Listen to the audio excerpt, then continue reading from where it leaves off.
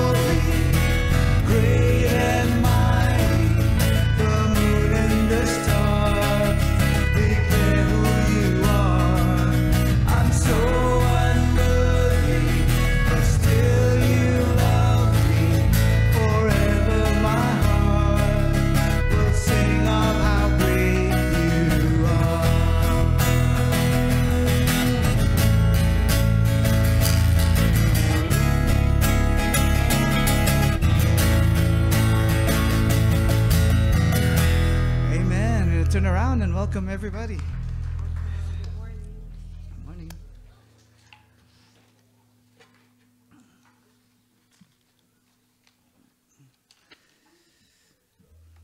All right, as we continue to worship. 2, 3.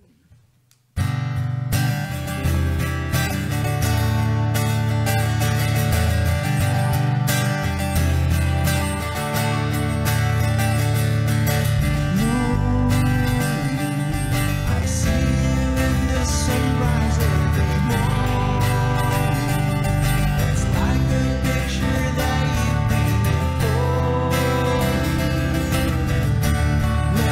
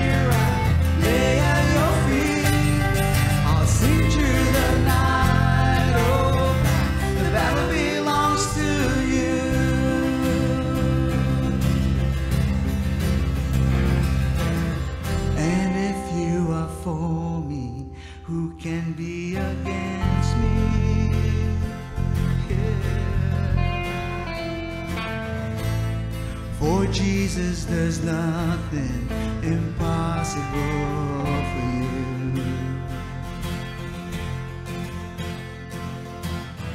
When all I see are the ashes, you see the beauty. When all I see is the cross, God, you see the empty tomb. So when I fight, I'll fight on my knees with my head lifted high. Oh God, the battle belongs to you. Every fear I lay at your feet. I'll sing through the night. Oh God, the battle belongs to you.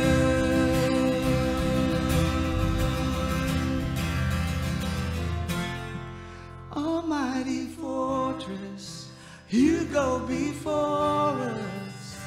Nothing can stand against the power of our God. Shine in the shadows, win every battle. Nothing can stand against the power of our God. Let's stand. Almighty fortress, you go before us. Nothing can stand against the power of our God. Shine in the shadows, win every battle. Nothing can stand against the power of our God. So when I fight, I'll fight on my knees with my head lifted high. Oh God, the battle belongs to you. Every fear I lay at your feet. I'll sing to the night. Oh God, the battle belongs to you. Oh God, the battle belongs to you.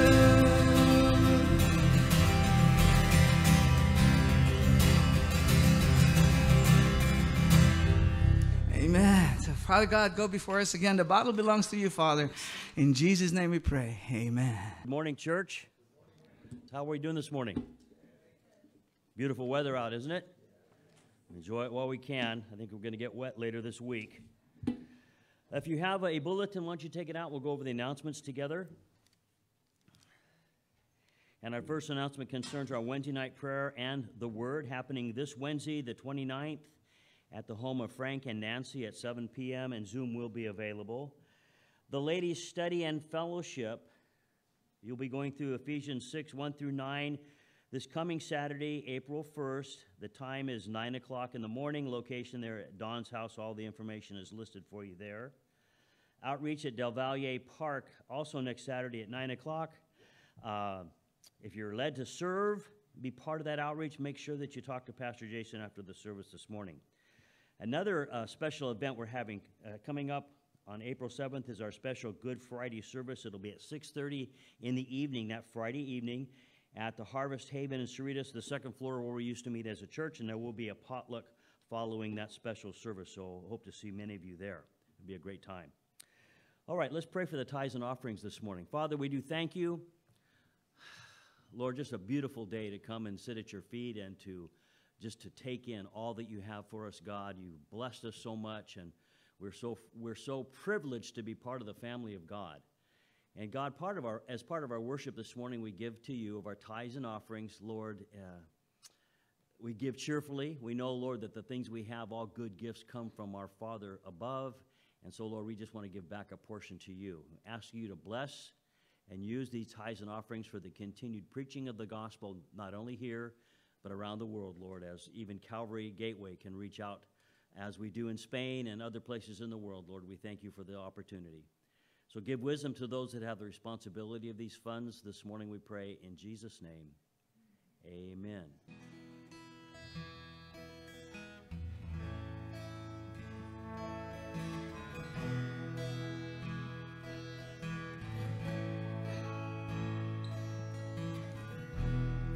There's nothing worth more that will ever come close. Nothing can compare.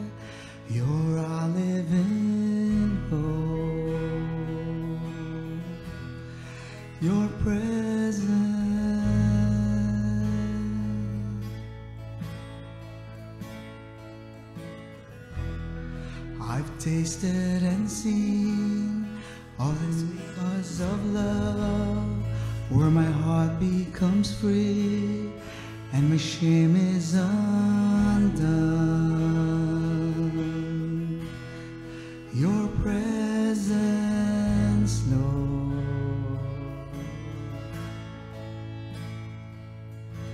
Holy Spirit, you are welcome here. Come flood this place and fill the atmosphere. Your glory, God, is what our hearts long for, to be overcome by your presence, Lord.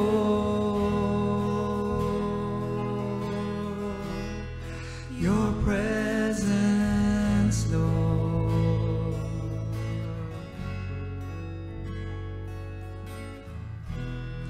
There's nothing worth more that will ever come close. Nothing can compare. You're our living hope. Your presence.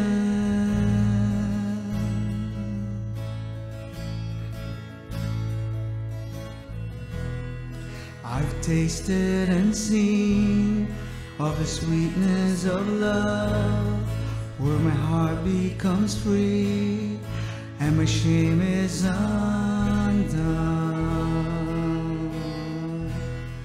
Your presence, Lord.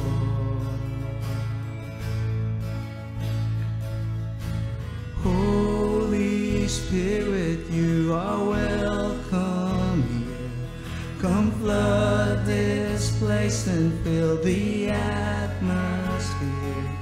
Your glory, God, is what our hearts long for, to be overcome by your presence, Lord.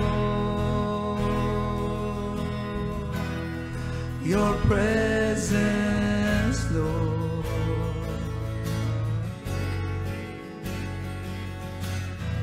Let us become more aware of your presence. Let us experience the glory of your goodness. Let us become more aware of your presence. Let us experience the glory of your goodness, Lord.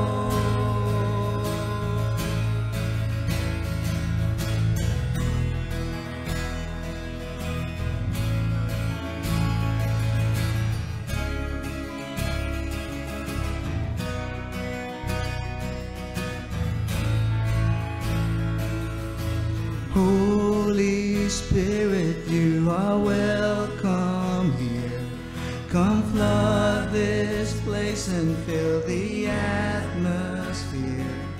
Your glory, God, is what our hearts long for, to be overcome by your presence, Lord. Holy Spirit, you are welcome here.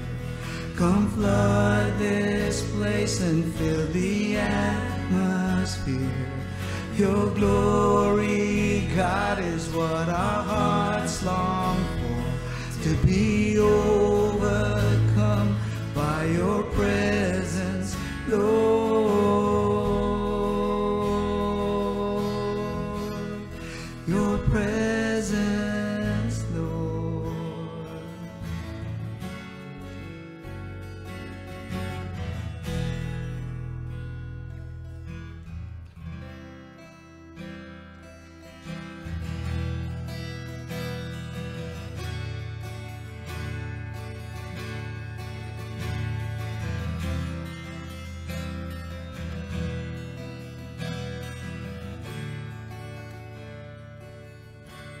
You give life, you are love, you bring light to the darkness, you give hope, you restore every heart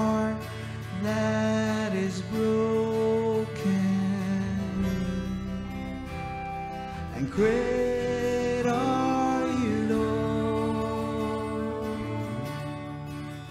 It's your breath in our lungs, so we pour out our praise. We pour out our praise. It's your breath in our lungs, so we pour out our praise to you, only you.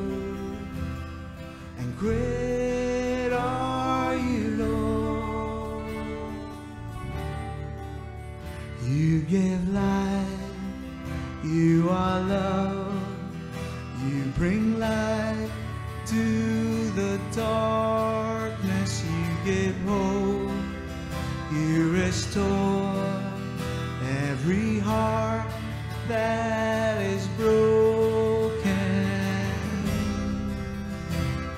And great are you, Lord. It's your breath in our lungs, so we pour out our praise. We pour out our praise. It's your breath in our lungs, so we pour out our praise to you, only you. Let's all stand. And all the earth will shout your praise. Our hearts will cry, these bones will sing. And great are you, Lord. And all the earth will shout your praise. Our hearts will cry, these bones will sing. Great are you, Lord. Let's sing it out one more time. And all the earth will shout your praise. Our hearts will cry, these bones will sing. Great are you, Lord. It's your breath in our lungs, so we pour out our praise. We pour out our praise. It's your breath in our lungs, so we pour out our praise. We pour out our praise. It's your breath in our lungs, so we pour out our praise. We pour out our praise. It's your breath in our lungs, so we pour out our praise to you, only you. And great are you, Lord.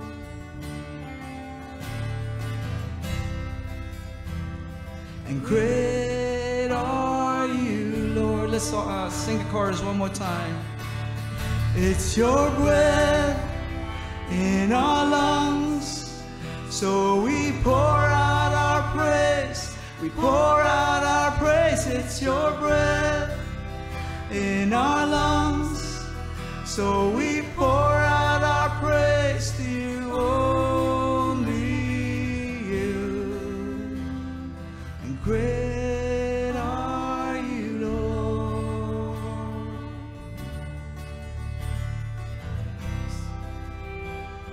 And great are you, Lord. Truly you're great, O God. So go before us again this morning, Lord. In Jesus' name we pray. Amen. A couple things on the announcements as well.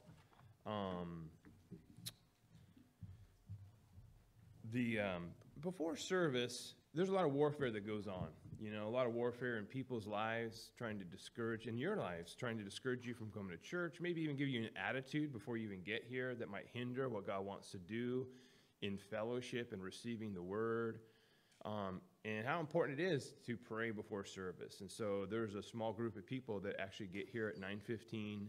They pray for you guys. They pray for all those who are coming. They pray for it. And it seems like a simple thing, but I'm very thankful often to them and acknowledge that, because it's a huge thing that goes unnoticed. And so really a lot of warfare is fought and won on your guys' behalf sometimes because of those people that are praying and preparing our hearts to receive. So that's open to anybody if you'd like to be a part of that.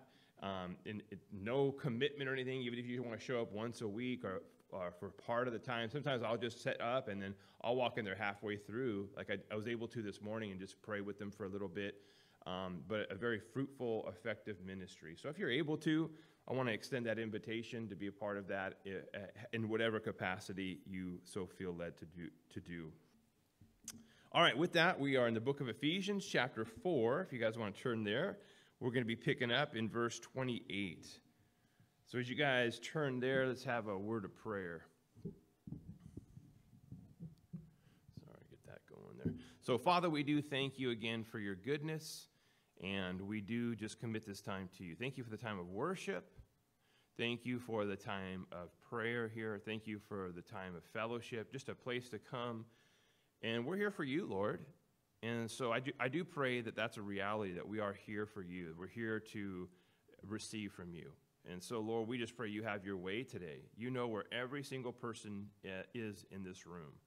Some are discouraged, confused. Some are faint-hearted. Some are doing great. There's just, everyone's in a different season. Maybe there's even compromise in here. And, Lord, you want to meet each person where they're at, and you want to speak to them. And you want to encourage some, exhort others, even confront maybe and direct others. But Lord, have your way. I just pray that we would sit here today and say, God, whatever you want to say, just speak it. Give us understanding. Open up your word to us. Bring health to our lives, that we would better understand you and know how you want us to live. So we commit these things to you in Jesus' name. Amen. All right, so we are in a section here. We're going a little bit slower here in Ephesians. Galatians was 6 chapters. We did it in, I think, 8 weeks. That's my intention even as we go into Philippians and Colossians. There are 4 chapters each. We'll probably cover them in 4 to 6 weeks at the most each. So we'll go at a pretty good pace. But Ephesians, we're going a little bit slower. We've been covering about a half a chapter a week until we got to 4, and now we've really slowed it down. Kind of part of that is I've studied Ephesians a lot, and so there's a lot of familiarity and things I don't want to skip over because I think they're so rich. And 2, we're really in a spot here at Ephesians that's very practical in how we're to live our lives.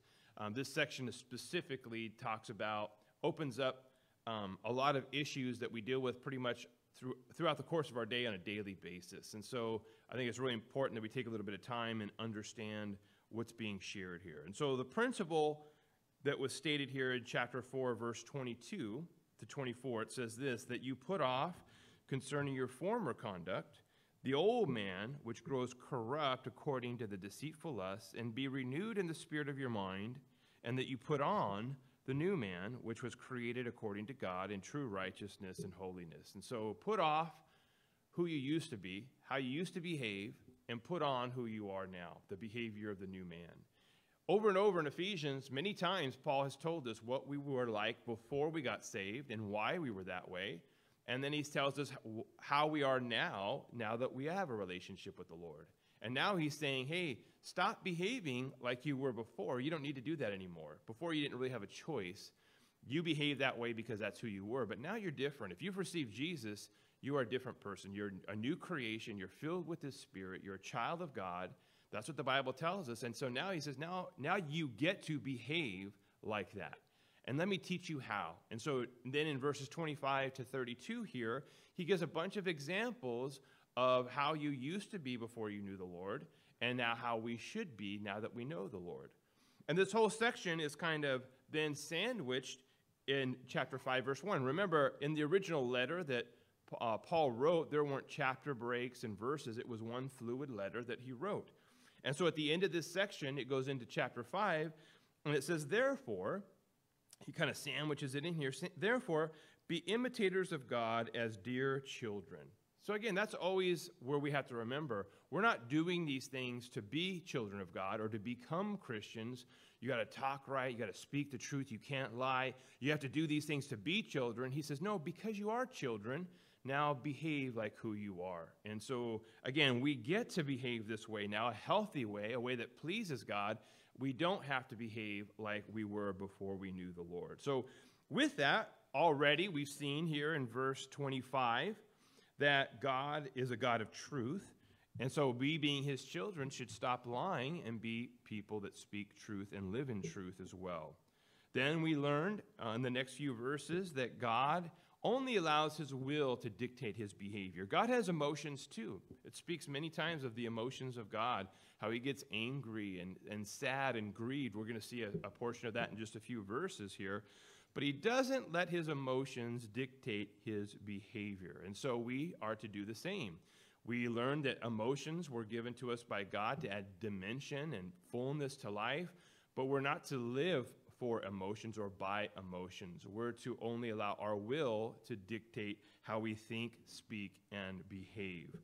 And so last week we looked at anger, which is one of the strongest emotions we have, and one of the strongest emotions we use to justify unbiblical behavior.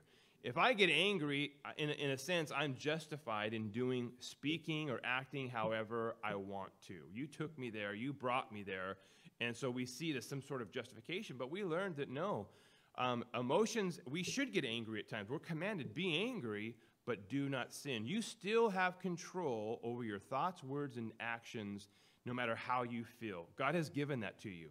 He's empowered you with his Holy Spirit, and you have control over your emotions. You're not to be controlled by them. So the put off and put on there isn't, what it is put off no control over your emotions and be under control. Put your emotions under their control. So that's the put off and the put on. And now we're going to pick up here with verse 28. And we're going to cover 28 to 30 today. So 28 says, let him who stole steal no longer, but rather let him labor, working with his hands what is good, that he may have something to give him who has need. So we're to put off stealing, and we're to put on giving. So we, again, carry this theme through about the nature of God. We're his children. We're new creation. So God is sacrificial, gracious giver. That's his nature. Excuse me. He gives love, salvation, power, a future in heaven. He gives so many good gifts. This whole book started with, you have been blessed with every spiritual blessing in the heavenlies. Chapter 1, verse 3, God gives us so many wonderful things. And so he's in us. We have his nature now. And so we should move from being takers to being givers in life. So some of you, now that Greek word there for stealing is klepto. So we see where we get that word kleptomaniac. The word just means, the word is klepto. It means to take away by stealth or to steal, to take something that does not belong to you. So some of you might tune out at this time like, well, I don't have a problem with that, right? Emotions I could see. Truth is important. But I admit maybe you never have a problem with stealing things. Maybe a few of you did, and maybe some of you do. I don't know. I think even myself this week, I never really had, even before I got saved, I'd steal things sometimes, but I never had a real problem with it where I would steal material goods that often. And so you might tune out, but I think there's a larger principle here. I think overall, there's things that we could take from other people that don't belong to us outside of material objects. We could take time, attention, glory. There's a lot of things that we could take that don't belong to us. And I think those things are more relevant to us as believers, perhaps. You might be sitting here, especially as a Christian, saying, like, I don't steal things necessarily, but there are things that we have a temptation we might take that don't belong to us. And so we'll see that application as we go through here a little bit later on. But I think the primary, again, application here is material objects. That's what he's referring. But the overall principle is move from being a taker to a giver. And so, again, we'll see that as we go through. And so we kind of start, what's the heart that produces someone who takes something from other people? And as we look at that, we see when we take things that belong to others, it shows selfishness, greed, and really a lack of faith. That shouldn't surprise us as we look at the world. The world does take things that don't belong to them. We learned that through Ephesians as it talks about how we used to be. We were dead. We were without God. We had no hope. We lived for self.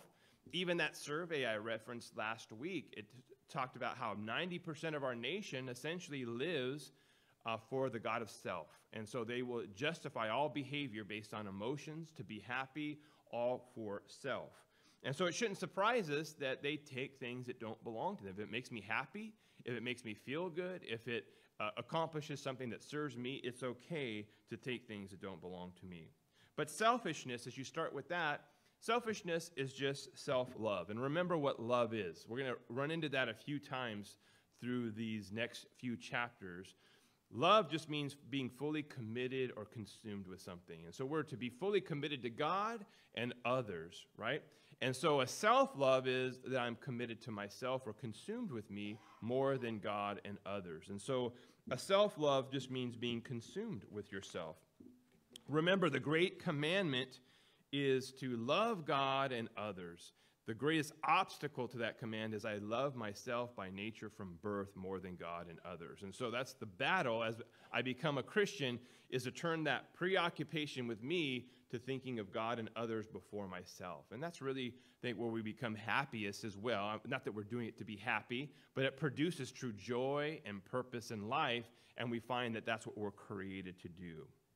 And so taking from others is saying, I love me more than you. I'm more important than you are. We can justify it any way we want. Nobody will know it's gone. They got plenty, whatever it is. But the basis is, I'm more important than you are, so I'm going to take what doesn't belong to me. And so we also see here that greed is kind of the underlying term there. And it's desiring, the definition of greed really is desiring more than God has given to us. And so God has chosen not to give us something, and so we want more than He has laid out for us. The basis really of greed is a lack of understanding the sovereignty, the love of God, and His involvement in our life. We have to understand that God is in total control, He's all-powerful, and He loves us. And so if we understand that, that brings contentment to our life. Paul says in Philippians 4:11, he says, not that I speak in regard to need, for I have learned in whatever state I am to be content. So we see that it didn't come naturally for Paul either. He had to learn to be content in whatever season he was in. And so contentment says this, not only says, but believes that I have what I have because God has given it to me. I don't have what I don't have because God has chosen not to give it to me. And that's something, it sounds like, yeah, no, duh, but really think about that and live that out in every area of your life. Is I have what I have because God has given it to me. And the things I don't have, it's because God has chosen not to give it to me. And I have to really come to grips and be settled with that, then I become content with the things that I do have. We look at every area of life, relationships, finances, possessions, position. Our job is to stay close to the Lord and be in His will, and then trust Him to give us what He wants and doesn't want to give. Then we look at the things we do have, we value them more because we realize that that's been given to me by God. Now I turn my attention on being a good steward of what God has given to me. Sometimes people are so bent out of shape about what they don't have, they fail to properly steward the things that they do have. And so what has God given you? Value it and steward it the way God tells you to in His Word. Because God essentially says, this is how much time you have in a day. This is what I'm going to give you. If you steward it the way I tell you, that should fill up your whole day. But if you're taking time out of your day to daydream and think and desire and strive for things you don't have and I haven't given you, then you're wasting time in stewarding what I have given to you. You could do a better job in ministering to the things that I've already given to you. So what's the cure for both these things, self-love and greed in relationship to others? It goes back to where this whole section began in chapter 4, verse 1, which is that we have a focus on the Lord, right? If you go back to that, it says, I therefore, the prisoner of the Lord, beseech you to walk worthy of the calling with which you were called. That points back to the previous 3 chapters that tells us who God is and what He's done and all that we have in the Lord, what He's accomplished in salvation and our new nature and all these things. And so as I turn my focus back to the Lord, then that puts my interpersonal relationships and the way I look at people in a different way. So we look at others either 2 ways. I either look at them first after looking at me, which will typically breed jealousy, competition, envy, strife. I see them as competition. I want what they have, or I'm competing against them. Or I look at the Lord first, and then I look at them. After I've looked at the Lord first, then I receive what I need from him. I put life in its right perspective. I see what he's given me and not given me. I'm content. Now I look at other people, and I see them as opportunities to minister to them, to give to them, to sacrifice for them. So if anytime I'm being selfish, it's just an indicator I must be looking at me before I look at them. Now I'm looking to really take from them or compete with them or be jealous or covetous with them instead of I want to bless, I want to serve, I want to give to you. So again, as we look at God first, we're satisfied, content, minister to, and now I'm free to pour on others. But if I fail to do that, it's one or the other. I look at myself and I want to take from them instead of give to them. And so that is kind of the underlying truth for interpersonal relationships. So when I'm loving the Lord and others, living and meditating on all his promises and what he's given to me, when I'm experiencing contentment, then I won't steal, I won't take. I'll actually be the opposite. I'll be a giver to them. But see, not stealing is just half the battle. And again, a lot of times we'll look at this list, don't lie, don't steal, and we'll look at the things I shouldn't do, and we think, I've obeyed the Lord. But this is just half of a process of being conformed to the image of Christ. I put off the old man, but I got to put something on in its place. And so now we're to put on the behavior of the new man. And so what are we to put on now in the Lord? We're to labor and be givers, right? And that's the rest of that verse, to labor. And so as we read that again, it says, let him who stole steal no longer. Put off stealing. What should you do but rather let him labor, working with his hands what is good, that he may have something to give him who has need. So we have to put that on. And so we labor, and the word labor there means toil to exhaustion. Not just work, but we should be hard workers. And not just that, we don't just do that, but we do it at what is good. The word good there is of good constitution or nature, useful, good, and pleasant. So again, we work at what is good, we work hard at it, and notice this, not just to provide for your own needs, but to be able to give to that person who is in need. And so now we transition to being givers, not just providing for ourselves. And so we look at that, and what a great transformation, really, that brings glory to God. From people that used to be takers because of selfishness, greed, laziness, to now people that work really hard and want to help others that are in need.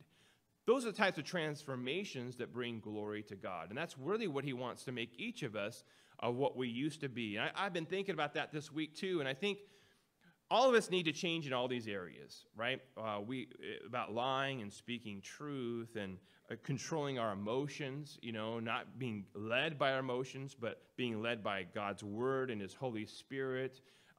Not being takers, but givers. But I think the areas that maybe you struggle with to a greater degree before you came to the Lord wants to almost redeem those to the degree you got into the flesh. He wants to do that degree in the Spirit.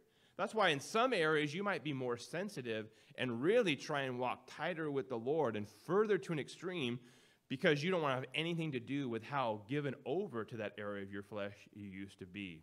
And I think as we do that, boy, it brings a great testimony. I know there's people that I've known that I knew before, and then watching what they've become is just like, man, that's just the Lord. Like, that was your biggest problem in the flesh, and now you're the opposite of that right now. One guy I thought of, I think of a lot of people, but the guy that came here a few weeks ago, Pastor Jesse Colon, our missionary to Mexico. And he used to be a used car salesman, right? And he was really good with his words. He was a smooth talker. And I don't want to offend anybody, but when I think of used car salesman, I think of like the shyster, right? The guy that's trying to pull one over on you. So if you're one in here, no offense, he was one after he got saved too. They're not all like that. But he told me flat out he used to be one. And a shyster. Before he got saved, he was a smooth talker, and he was trying to get people even into things they didn't need, and so that's who he was. Then he got saved, and now the Lord has used that ability to communicate and stuff, to really share now the gospel, to be very bold in sharing his faith, to go places that a lot of other people would not go, just because that's hardwired in him. And so the natural ability that God gave him, he gave it over to the flesh and used it for corruption. When he got saved, the Lord redeemed that same quality and now is using it for his glory to the opposite extreme. God wants to do that with each of you. You each have like gifts and abilities that God has given to you, some natural, some spiritual. But before you came to the Lord, you were cut a certain way, and not all that was bad. Maybe you're a good talker. Maybe you're a very good listener. Maybe you're a hard worker. But maybe you use those things for selfish gain before the Lord. And the Lord wants to now take that and redeem that same thing and now use it for his glory in his kingdom. And so he gets glory when he does those things. And so again, being transformed from a taker to a giver. But again, I think the principle here is wider than just taking material objects.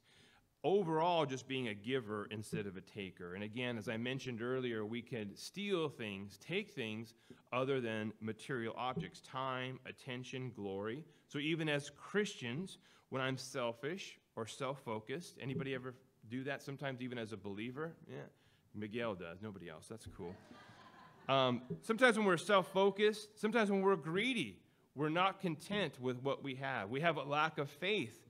We're not meditating and believing on God's promises, which we all do that at times. And so we fall into those areas here. Then we can steal in areas from God and other people.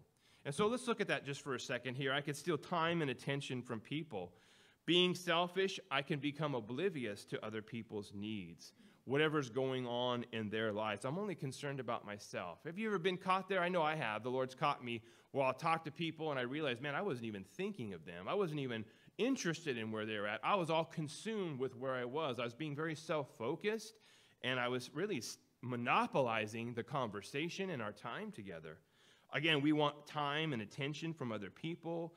I want them to go out of their way to help me. Sometimes when people aren't there the way I expect them to, I can get all hurt and like they weren't there for me. Who knows what was going on in their lives? Maybe they were going through a trial. Maybe they were distracted, and I was completely oblivious, and I was just focused on, well, what about me? So again, sometimes we got to get out of ourselves, or all the time we got to get out of ourselves, let the Lord minister to us and bring people at the right time to encourage us.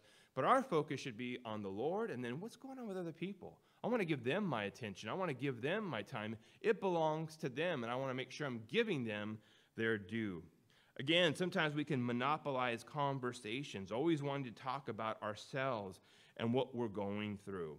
I always want to make it about me. Again, that's a form of stealing. And I've done that before. I'll go through seasons, and I'll reflect on conversations, and I'm like, oh my gosh, all I did was me in that conversation, and I wasn't even, again, asking about them and following up. Then I realized, oh my gosh, they told me about this thing a week ago, and I didn't even ask them about it, you know? And so, again, that we could be sometimes so self-consumed that we steal. We take what doesn't belong to us. We take their time, attention away from where it should be. Again, we don't want to fall too far off the other side of the horse here. God has put us in a body to minister to one another, to comfort and encourage. And there's times or seasons in our life where we need that time and attention and encouragement. Sometimes we're going through something, and we don't want sometimes we fall the other way where we're like, no, I don't want to burden them with it. I can handle it. But God has put the body in our lives sometimes where we do need to open up with certain people and get encouragement and prayer and ministry. Sometimes we're too proud for that. Sometimes we don't want to bother people with that. And so there's a balance there. When it's needed, hey, I do need to talk. I am concerned about you. I do want to focus on you, but I also want to open up and share something that maybe I need some counsel, some encouragement, some prayer from you. And so, again, we're in a body where that goes both ways. And so, again, we want to be open to give and to receive. Galatians 6 says, bear one another's burdens and so fulfill the law of Christ. And so we want to be good burden bearers with one another. Another area we could steal is God's glory. Again, maybe we crave attention and acceptance. We all do. Our flesh does, I should say, always wants to be the center of attention, always wants people to ask about us and think about us, right? In our minds, all everybody ever thinks about is us, right? They're probably thinking about me. They said that probably because they knew what I'm going, and they're probably meaning this. And it's always about us and everything. I think we're shocked to realize that, boy, they think about me about as much as I think about them, and sometimes that's sad. Again, as we focus on really thinking and encouraging and focusing on others for that end, I think we find contentment there. So again, we might want people's attention, approval, and praise, again, as the flesh does, but all that belongs to the Lord. So we need to be people that first give our attention to the Lord, praise him, and then we seek to point other people to the Lord. So we point ourselves to him all the time, and then we want to point other people to him all the time as well, just keeping the focus on him. So again, the overall principle here is to move from being a selfish taker to a self-sacrificing giver, bringing glory to God and ministering to others. Next, verse 29, now we switch to biblical communication. It says, let no corrupt word proceed out of your mouth, but what is good for necessary edification, that it may impart grace to the hearer. This is a scripture that God gave me years ago. It's kind of almost a life verse to always filter my communication through that and what biblical communication should be. We look at even these topics that the Holy Spirit through Paul picked. We could go through this pretty quick, and just say, hey, stop lying and speak truth. There's a place for anger, but don't let your emotions control you. And we can move quickly through here, but I think these were selected by the Holy Spirit through Paul because they pretty much categorize some of the major issues in our life about how the place of emotions in our life, the place of truth in our life, the place of being a giver and a taker, the heart behind that, the place of communication.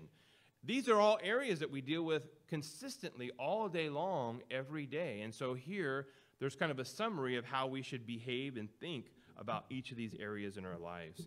Then in a few weeks, probably because we're coming into Easter services here, but when we get to the end of the chapter, we're going to even deal with interpersonal relationships with biblical forgiveness and reconciliation, which is very healthy to go through and shows us, when we have to separate from people or the nature of our relationships and what forgiveness, what it looks like, what we're required to do. We're always required to forgive, but we don't reconcile until there's repentance on the part of the believer, or the sinner, I should say. And sometimes we switch those. Sometimes we fail to forgive, and we reconcile with people that haven't repented because we get those things confused. So it's good for us to know in the nature of interpersonal relationships, the nature of my interactions with others, of how I need to forgive and what that's looked like because I'm commanded to, but also what hinders reconciliation and how I should approach reconciling with an individual.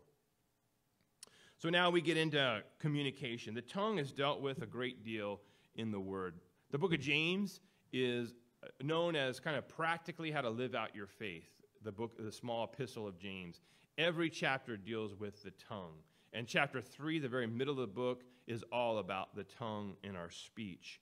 And so it's one of the easiest areas to sin. It takes very little effort, right? We could just sit there and exert very little energy and just lie and be malicious and spread gossip and say all kinds of hurtful and harmful things that don't glorify God or minister to other people. So it has to be dealt with a lot. It takes, again, little effort. The old man used the tongue for selfish reasons, but the new man is not to use his tongue or our tongue that way. So the put off here is corrupt communication. Now, this isn't just about profanity, off-color jokes or inappropriate jokes or anything. This is talking about anything that tears down. The word corrupt there means rotten, putrefied, corrupted by one and no longer fit for use, worn out. And so this is talking about things that corrode or corrupt. So we could say things that eat away at other people. So instead of building people up, we're tearing them down. So again, it has a lot more to do with just bad language. We can tear people down many different ways. And so we look at Scripture and some of the Scriptures, some of the things we're not to do. We'll look at the positives in just a moment, what we're to put on. But kind of the opposite of that is we shouldn't gossip. That's one of the ones that is easiest to do, that many of us do. We share things about other people that we have no business sharing. If we have an issue with other people, we should go talk to them directly, not share it with other people. And so gossiping is an area that we shouldn't be in. The Bible's clear in many places. Slandering people, being malicious, lying, being bitter, abusive, speaking too much, flattery. Now, again, there's nothing wrong with recognizing something that the Lord is really doing in someone's. I think we fail to encourage each other enough in what God is doing. And so we should be looking for positive things that God is doing and acknowledging that to lift up and edify one another. But then there's flattery, which is just a form of manipulation. I'm telling you something to puff you up, to get a better standing with you, to manipulate you to do what I want. And so Scripture's clear. There's no place. There's a difference between encouragement and empty flattery. So we're to put all this off, and instead we're to put on what is good, necessary, and that imparts grace to the hearer. And so that essentially means to give them what they don't deserve. So the general principle, what is good then? We're to say only what is good and what is necessary for the moment. The general principle behind speech, the Bible tells us, is an indicator of the heart. Out of the heart, the mouth speaks, the Scriptures tell us. And so it should be coming from the place of our will. The Bible tells us that we're to love God and others from our heart, with our will. We choose to love God and others. And so our speech should be a reflection of that. Our speech should honor God and minister and edify other people. It should be an aid in their walk and relationship with the Lord. If they're an unbeliever, then it should be a source of grace so that it points them to Jesus. Maybe we're not always sharing the gospel with them every time we see them, but it should be rightly representative, and it should be a good testimony and a witness, the things that we speak of the Lord. It should make them thirst and desire God the way that we speak and interact. And our speech should also glorify the Lord. And for other believers, our speech should be an aid in their growth in their walk with the Lord. And so that's the purpose, really, Scripture that tells us as far as our peace, our speech. So some specific areas here. These are specific things that Scripture tells us as far as what we should put on in how we should communicate. So we learned a few weeks ago, one, that we should speak truth and not lie. And so no form of lying, no partial truths, that our tongue should be reserved as the new man to speak truth. We should desire truth in our heart and our will. We should saturate ourselves with truth of God's word, meditating on his word and on him. So out of the heart, the mouth speaks. So we should be desiring to actively speak truth with other people. Next, we see we should be speaking God's word, and we should be giving his word instead of our opinions necessarily when we counsel or minister to other people. Again, we should be consumed with his word and his perspective, and then giving that to other people as we converse. We should be giving his promises. We should be giving his hope and his encouragement. A few scriptures with this. Colossians, if you want to go, Colossians 3:16. Tells us this: let the word of Christ dwell in you richly.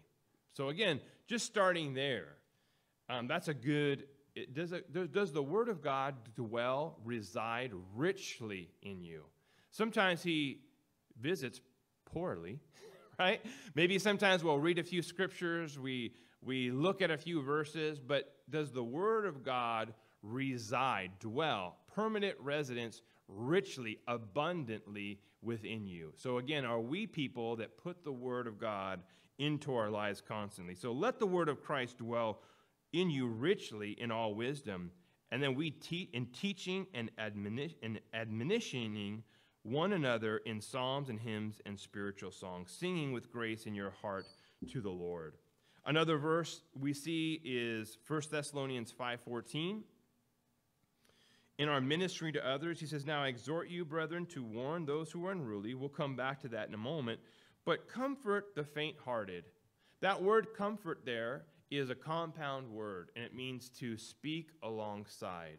And so when someone is faint-hearted, they're being beat down by trials or discouragement. That's what faint-hearted is. We come alongside and we speak to them. Now, we don't just say, like, these empty platitudes that we often get in the world, everything's going to be okay, it'll all work out. Whenever anybody gives me that, I'm like, how do you know? Like, where are you getting that? That's meaningless to me right now. But when you come alongside and you speak the truths of God that supersede the natural world we live in, These are the truths of God that we speak. So when we come alongside to encourage one another, we speak the truth of God's word to them, and that's what undergirds and strengthens those that are discouraged and being beat down in the world. 2 Timothy 3:16. This is a very well-known verse. It says, all Scripture is given by inspiration of God and is profitable for doctrine, for reproof, for correction, for instruction in righteousness, that the man of God may be complete, thoroughly equipped for every good work. Why wouldn't we want to share that with others? The Word of God is what brings completeness and maturity. So this is what we should be sharing with other people primarily. It should dwell richly within us. Now we take it and we share it with others. That's the thing, a primary thing that should influence our speech. I think also with Nehemiah chapter 4, they're going through a lot of spiritual warfare, and all the attacks of the enemy were geared on getting their eyes off of the Lord and getting them on themselves. You're too weak. You don't have the right resources. You don't know what you're doing. That was the attack that they were throwing at the people that were rebuilding the wall. They were trash talking and trying to get their eyes on themselves and their limitations and weakness, and it started to work. So Nehemiah had to come and he had to remind them and speak truth. He goes, those are true, but not all true. You are too weak. You don't have the resources. You don't know what you're doing. None of you are contractors or builders, but he's missing a big piece. This is God's work. So God has all the strength that you need. You don't know what you're doing, but God does. You don't have the right resources, but God does. Hey, God made the whole universe out of nothing. We're giving him burnt rocks and wood. Can you imagine what he's going to do with that? So again, God has the resources, and so they spoke the full truth to them to bring encouragement and strength. And again, that's what we need to do.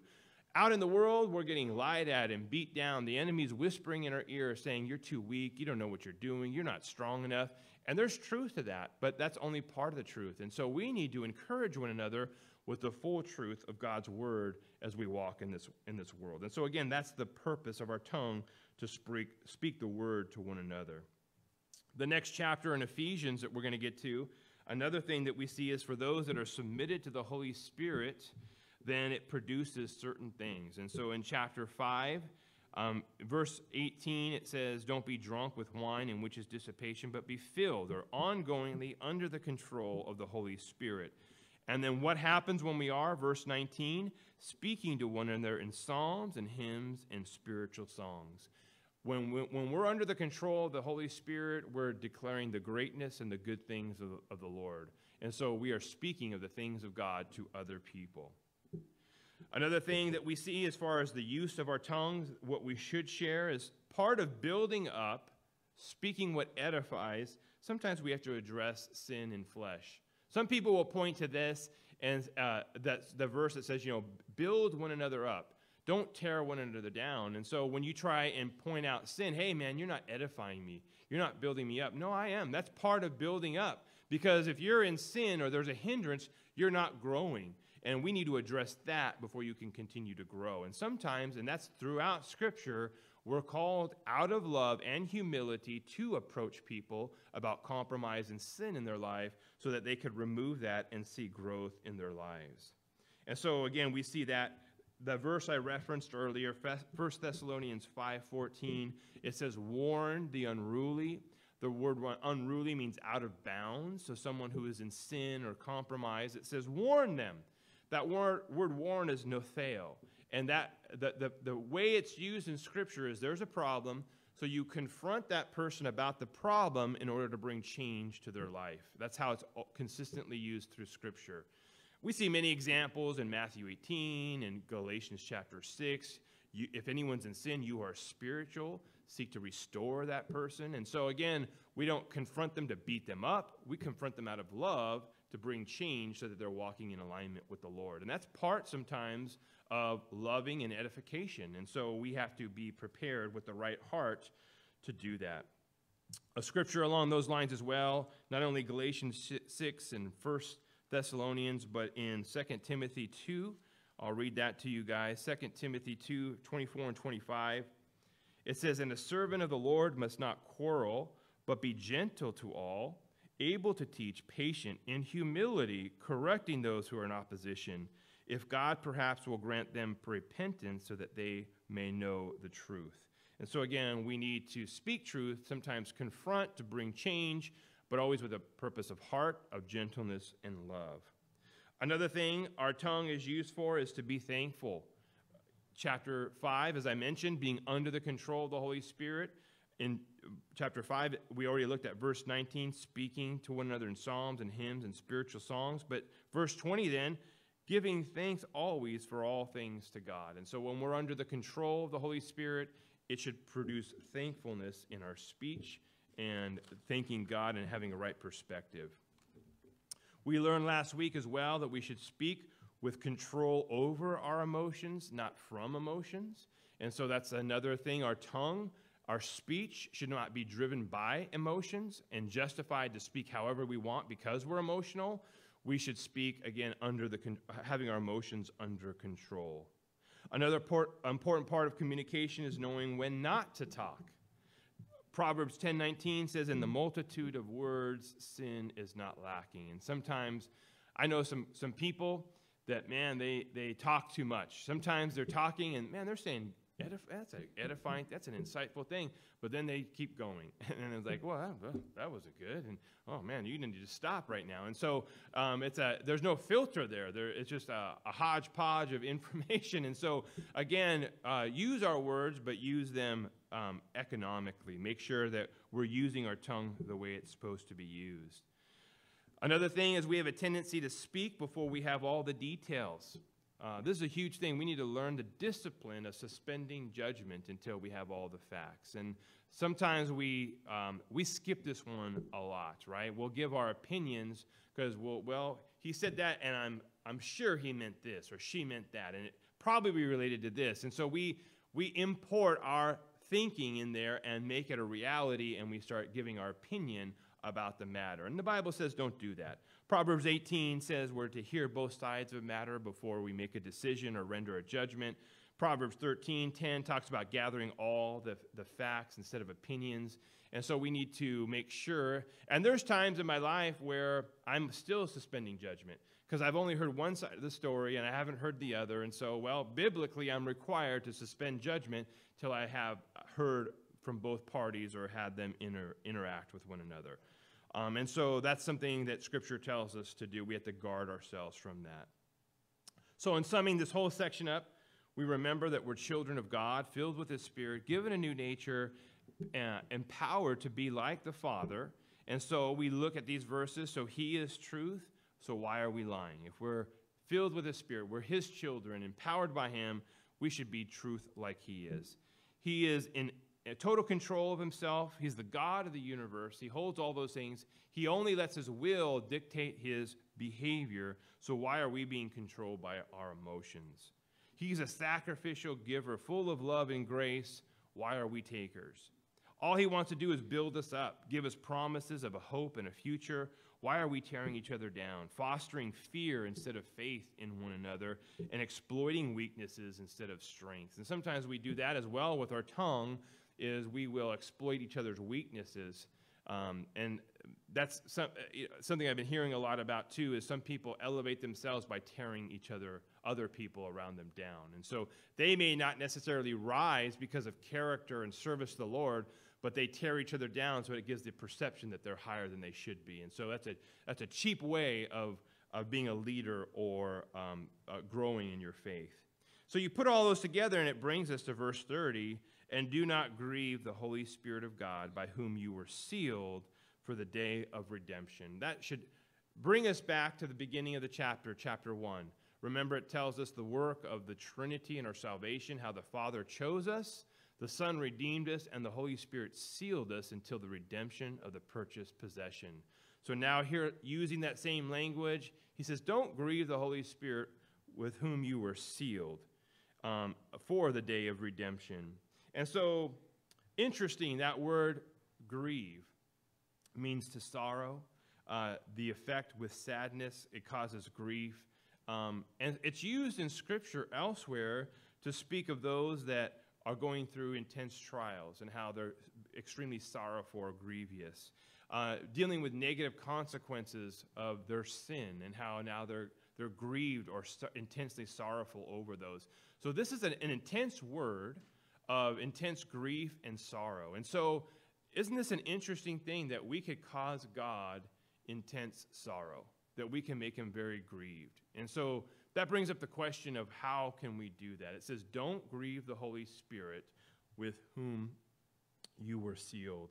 And so I think it's some people, was it verse 29 is it related to? Is it verse 31? It's this whole section here. It starts back up here with putting off. Again, God went to such great lengths.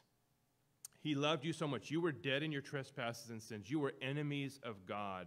You were without hope in this world, it has told us in the earlier chapters. Then God came.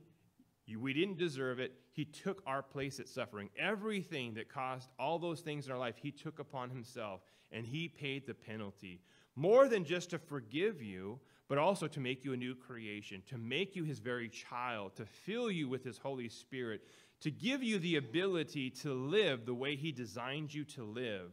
And so when we choose to say, like, nah, I'm going to live like I used to live. I'm going to lie. I'm going to cheat. I'm going to steal. I'm going to tear people down. I'm going to gossip and be malicious.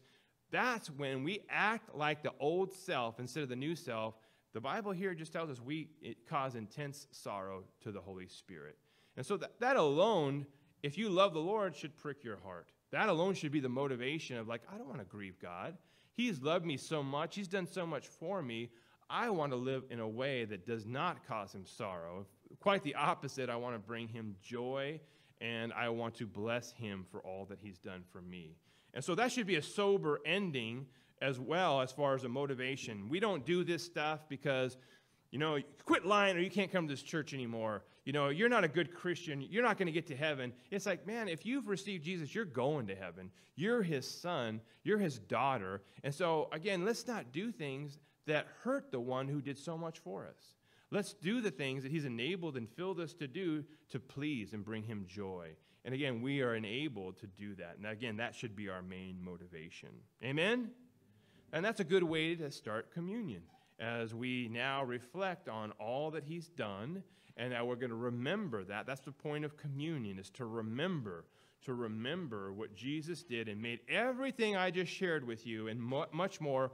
All that was made possible because of what Jesus did on the cross. We do this once a month. Don't let it become routine. Don't let it become unvaluable. Take some time. We're going to sing a song right now. Take some time to really think about all that the Lord has done. Reflect upon him and his word. Worship him. Focus on him. And then I'm going to come up, have the elements. I'm going to come back up, and we're going to talk about the bread and the juice real quick, and think about what it means and remember it as we partake and worship the Lord. This is a form of worship to him. All right, so let's worship the Lord, and then I'll come back up and we'll share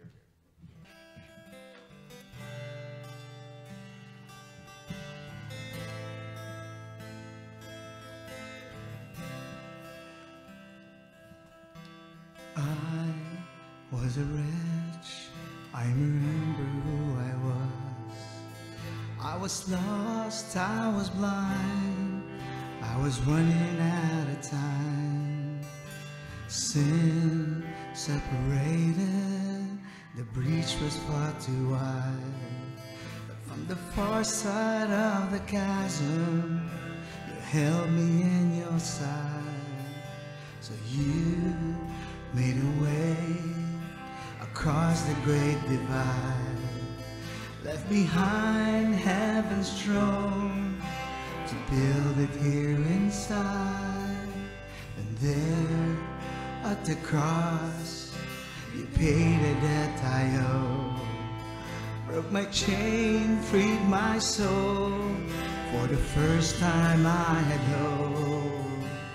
Thank you, Jesus, for the blood applied.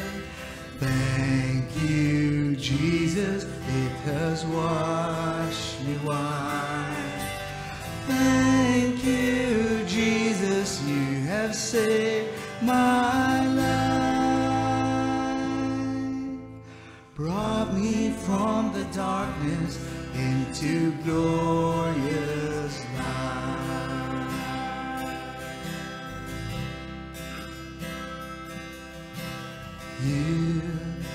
my place, laid inside my tomb of sin. You were buried for 3 days, but then you walked right out again. And now death has no sting, and life has no end. For I have been transformed by the blood of the Lamb. Thank you, Jesus, for the blood applied. Thank you, Jesus, it has washed me white. Thank you, Jesus, you have saved my life. Brought me from the darkness into glorious light.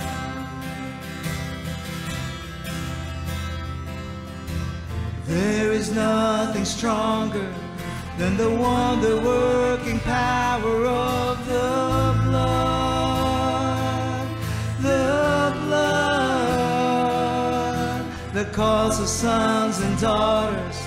We were ransomed by our Father through the blood. The blood. There is nothing stronger than the wonder-working power of the blood. The blood that calls us sons and daughters. We are ransomed by our Father through the blood. The blood. Thank you, Jesus, for the blood applied. Thank you, Jesus, it has washed me white. Thank you, Jesus, you have saved my life. Brought me from the darkness into glorious light. Glory to His name. Glory to His name. There to my heart was the blood applied. Glory to His name.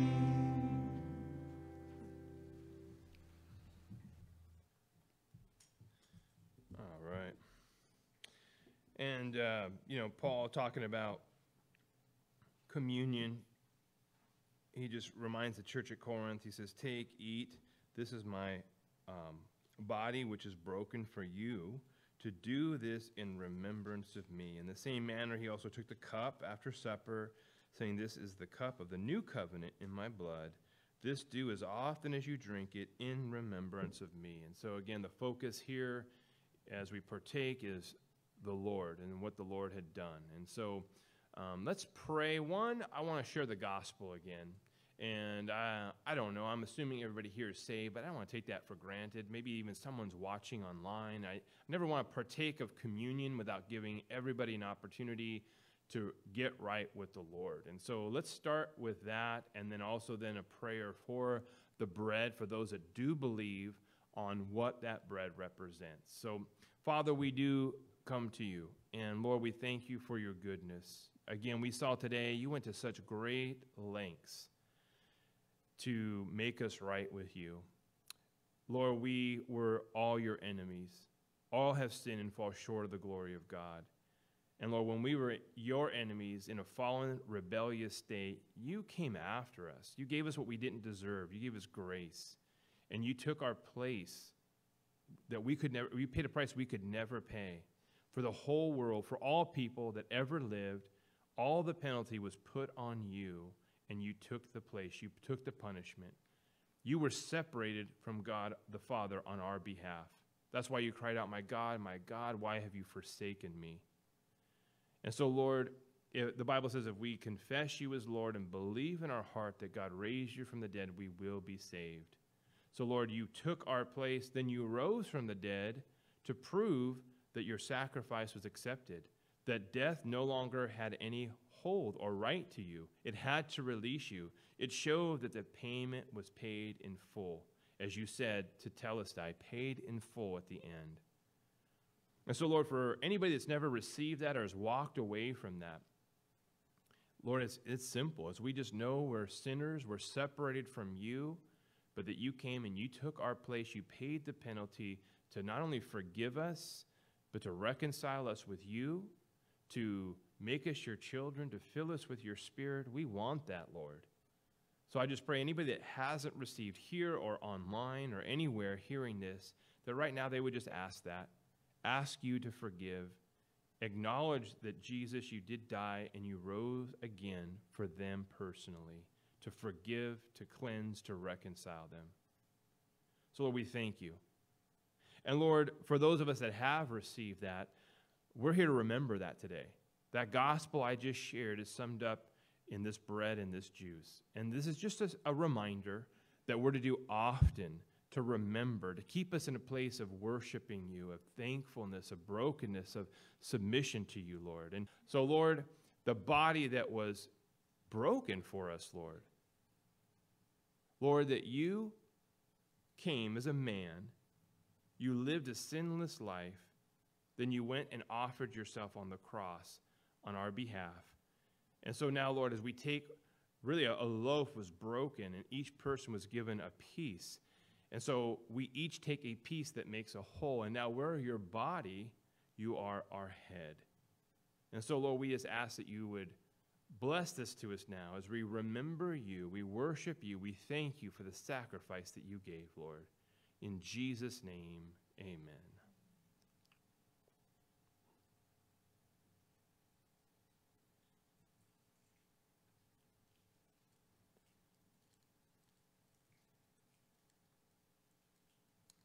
And Lord, we just now take this cup as well of this juice.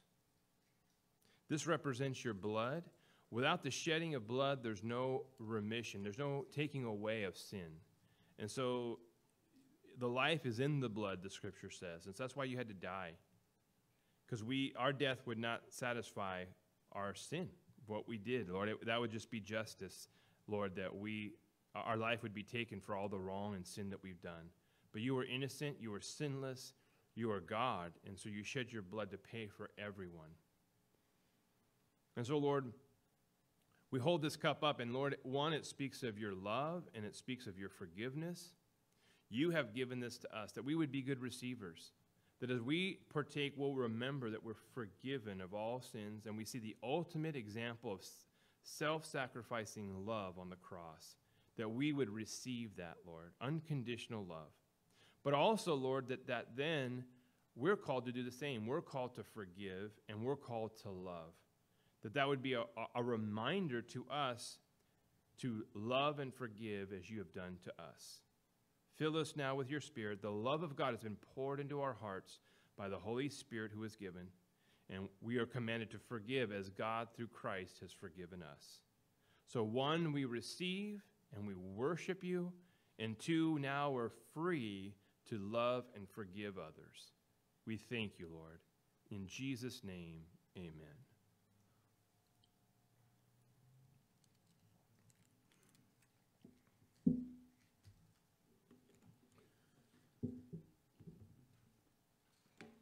And so, Lord, now we just commit the rest of this day to you. I pray we wouldn't be forgetful hearers, but that we would be doers. And Lord, we would think often that we are your children. We'd worship you for all that you've done. And Lord, that we would be setting our mind, Lord, at submitting to your Spirit that would affect the way we speak, the way we think, the way we behave, Lord, that we would let you live through us, Lord. And Lord, if we do that, that solves everything, because you are God of truth. You are a God that builds up in communication. You're a God that's under the control of your emotions. You're a God who gives and doesn't take. So as we submit to the Spirit of God in us, then, Lord, we would see the fruit of that in our lives. And we ask this in Jesus' name, amen. All right, why don't we go ahead and stand, and we'll sing one more song. All right, let's sing this old Calvary song. I can't believe it's been 20 years already. So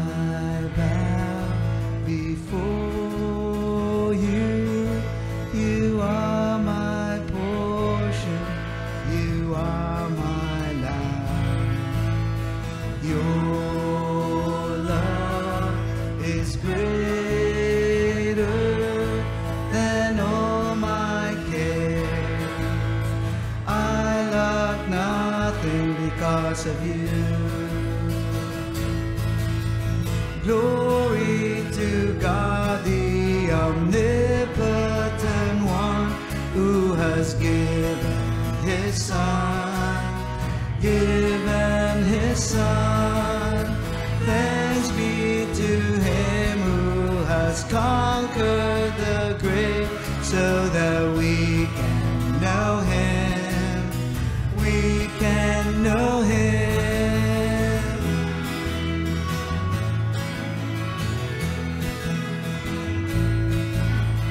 I bow before you, you are my portion, you are my life. Your love is greater than all my cares. I lack nothing because of you. Glory to God, the omnipotent one, who has given his Son, given his Son. Thanks be to him who has conquered the grave, so that we can know him, we can know him. Glory to God, the omnipotent one, who has given his Son, given his Son. Thanks be to him who has conquered the grave, so that we can know him, we can know him.